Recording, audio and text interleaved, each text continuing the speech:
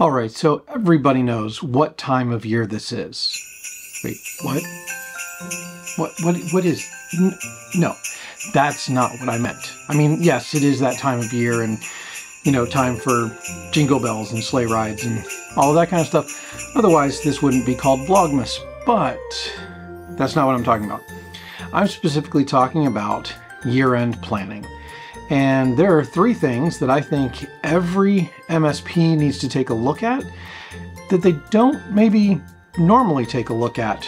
And I think these are relevant. Two of them every year, obviously, but one of them specifically I think really applies for this year and represents an opportunity for MSPs. So let's get into it.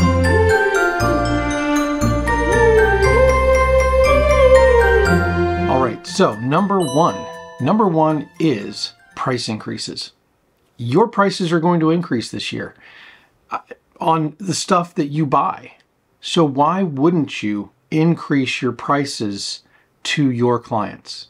It's natural. Everybody kind of expects it even. And it's something you need to do to truly operate your business well. You're going to be paying employees more. Your employees are going to need more money, especially this year in light of the inflation problems that we're having, right? So you need more money to operate your business. That needs to come from your clients. You can't cut costs in order to find this money. You need to charge your clients more. So a couple of tips here. First of all, don't do any price increases with at least or without at least a 90-day notification, because you just don't want to surprise your customers. You want to set that expectation early because let's face it, nobody, even if they're expecting it, nobody likes a price increase, right? So make sure you set it up way in advance so that they can plan for it, because the farther you put it off, but notify them in advance, the less of a big deal it's going to be, because they're just going to kick it down the road. And then when it shows up on their bill, they're not going to be surprised. Next, go ahead and tell them why. It doesn't need to be extremely detailed, but give them the broad strokes of why you're increasing prices and what the benefit is to them. People like to have things explained to them, and if you set it out in clear, concise language, something that they're going to understand, something that they're going to feel like, hey, I need to pay my employees more so that they do a better job for you. That's logical. Now, another tip that you can use, and I know a lot of people are probably already doing this, is in exchange for the price not increasing, offer a term contract. Now, this doesn't necessarily solve the cash flow problem. All right, Editor Eric here, and I just wanted to interject with something very quickly. When you sign a client to a term contract, it means that now that you have clients who are really stuck with you almost, okay, for good, not for bad, you can turn your attention to attracting and signing new clients, and that's how you add revenue. But it does make sure that customer stays a little bit stickier. Now, I know a lot of people are against term contracts, but they are successful for a lot of people. Now, did I hear somebody say set expectations? Yes, you guys know I'm extremely bullish on setting expectations, and in this case, it's no exception, right? So make sure that you have set the expectations in your managed service agreements that you will be increasing prices on an annual basis. It's a fact of life. They're used to it in their other contracts. Don't be afraid to put it in there. And last but not least, one of the best pieces of advice that I ever got in running my managed services business was to put in a 5 to 10% buffer over and above my target profit margin. And what this allows you to do is it allows you to adopt new tools, react to certain things that happen in the market without having to increase their prices during the year, okay? It allows you to upgrade their EDR, right? It allows you to upgrade to something else that helps them, maybe a better RMM tool. I don't know what it is, but that 5 to 10% gives you enough buffer to accommodate for those things during the year and wait for that price increase at the beginning of the next year. Okay, so number two on my list. Number two on my list is risk opportunities. What do I mean by that? What I mean is there's a lot of risk, compliance, governance, those types of legislation and requirements from other sources that are coming in that are affecting your customers. An example of this that is especially relevant to 2023 is, of course, CMMC. If you have any clients that work with the DoD or work with contractors who work with the DoD, they probably need to have some type of CMMC compliance. So that's something you want to look into. Another thing, and I think this is extremely important, is insurance company cybersecurity policy requirements. Okay, those are those checklists that a client usually presents you and say, hey, my cybersecurity insurance is renewing this year. Can you make sure that we're complying with all of these different things so that I can get my insurance? Or sometimes they'll just say, can you check all of these off so that I can go ahead and get my insurance? Well, if you check those off without actually making sure they're done, guess who's responsible when the cybersecurity policy doesn't pay out? Yeah, it's you.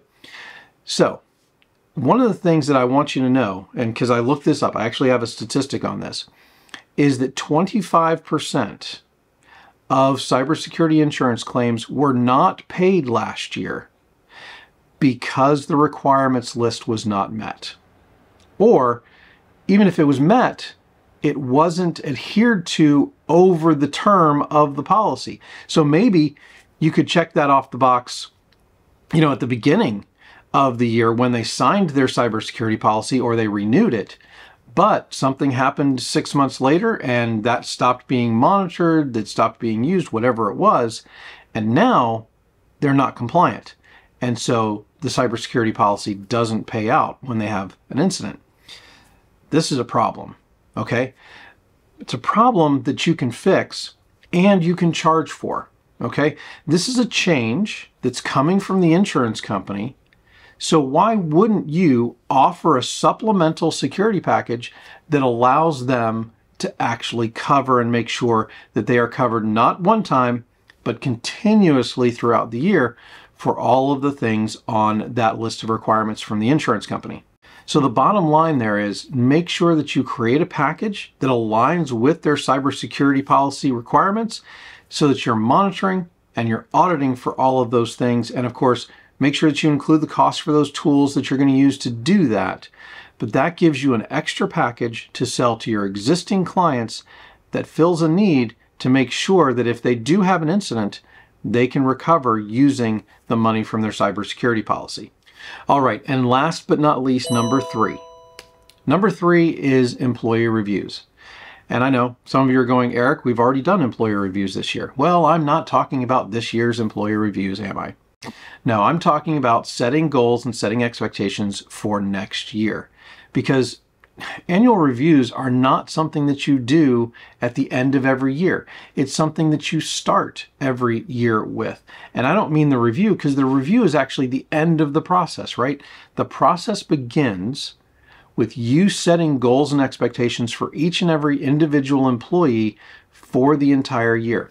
Because the only way that you're going to make sure that they're doing what you need them to do is to set goals and monitor those goals throughout the year before they get to the annual review. So how do we do it? Well, number one is we start with goals, and that's going to start with the business goals. And then you're going to break those business goals down into the individual roles, the employees that you have working in your business. Okay? Now that you have those, and of course, by the way, use a SMART or a SMARTer framework for setting up those goals. They need to be specific, measurable, all of those different things in those two different frameworks. If you're not familiar with the SMARTer framework, which is SMARTER, that's by Michael Hyatt. If you search Smarter and Michael Hyatt, you'll find it. That's my preferred method. And so once you have those individual expectations of those roles, now you need to break that down, and you need to basically be monitoring your employees for those roles and coaching your employees for those roles. So it's one-on-ones, feedback, and coaching. Okay, so the one-on-ones are the weekly, bi-weekly, monthly meetings, however often you need to set them. I recommend weekly. Feedback is when something goes wrong or something goes right, and you provide them either feedback to correct the situation or feedback to actually continue what they're doing that was positive. And then of course coaching. Coaching is when things go a little bit more wrong and you need to actually fix a problem. And so coaching comes in to kind of make sure you get them back on the path. Feedback is for more of a one-off problem. Coaching is if you see them diverging away from that goal you set them, it's to get them back on the tracks so they can continue out the year and actually meet their goals. Now, if you're not familiar with one-on-ones, feedback, and coaching, those are part of the management trinity set up by the guys at Manager Tools. And I'll include the link to their website. They've got a lot of podcasts that explain it very, very well, so you can get all that information there. And just remember, your employees will only meet the expectations that you set and follow up on. So make sure you're doing it on a regular basis, so at the end of the year, when reviews come around, nobody is surprised. All right, now as promised, another person that you should know in this industry. And actually, if you don't already know this person, I don't know, what rock you've been living under, but Karl Palachuk was instrumental in me and helping not only my managed services business, but even way back when I had a break-fix business, right?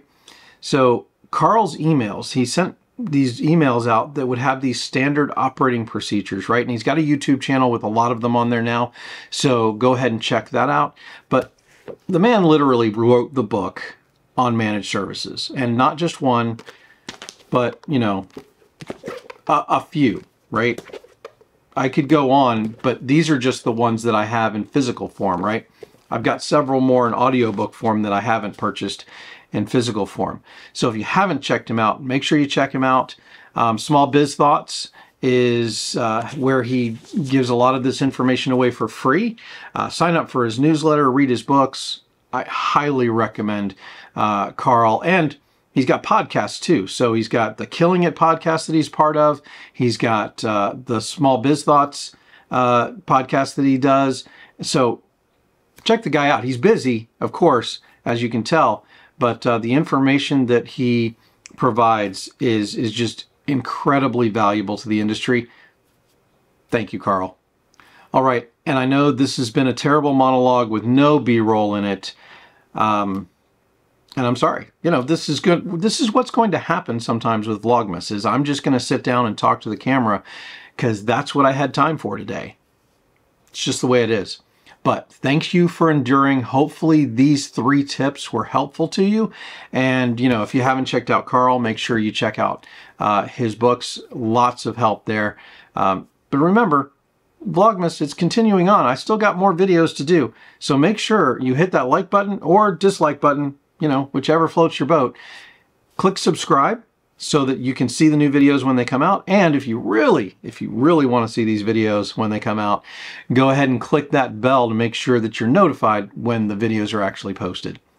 Thanks a lot. I really do appreciate you guys being here. Let's continue the conversation on the Facebook group. If you haven't seen the Facebook group, it's facebook.com/groups/All Things MSP. It is a members only group, so you do have to answer a couple of questions before you are allowed in. But that's where we want to have these conversations about running the business side of your managed services business. See you in the next video.